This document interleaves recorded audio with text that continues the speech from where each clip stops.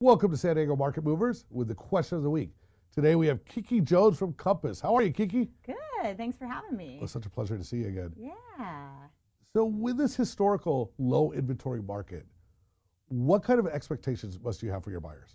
You don't want to create that buyer fatigue, people spinning their wheels. So I like to, sit down and have a frank conversation with the buyers. And, in this market, you're not necessarily buyer against seller. It's more so buyer against buyer. So you really have to set them up for, shortened contingencies and going into these properties knowing that the list price may not be the highest of what is going to be turned in by other buyers. So it's really setting up those expectations. And when you're going to see different properties, you walk in and maybe that's the max of their pre-approval, and you just have to tell them that there's likelihood that there's going to be offers that are higher. Gotcha. What about, so you mentioned pre-approval. Oh, definitely. How about, proof of funds with these buyers, not only the expectations, but if they want to win that house, what do they have to do to impress a seller?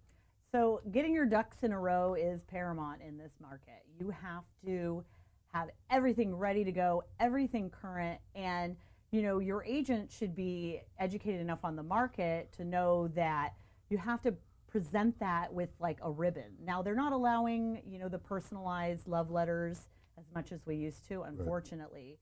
Right. So it really comes down to writing a clean offer, not asking for a lot of concessions, and shortening those contingencies. So your offer will really stand out for the seller and for them to know that it's going to be a smooth, quick transaction.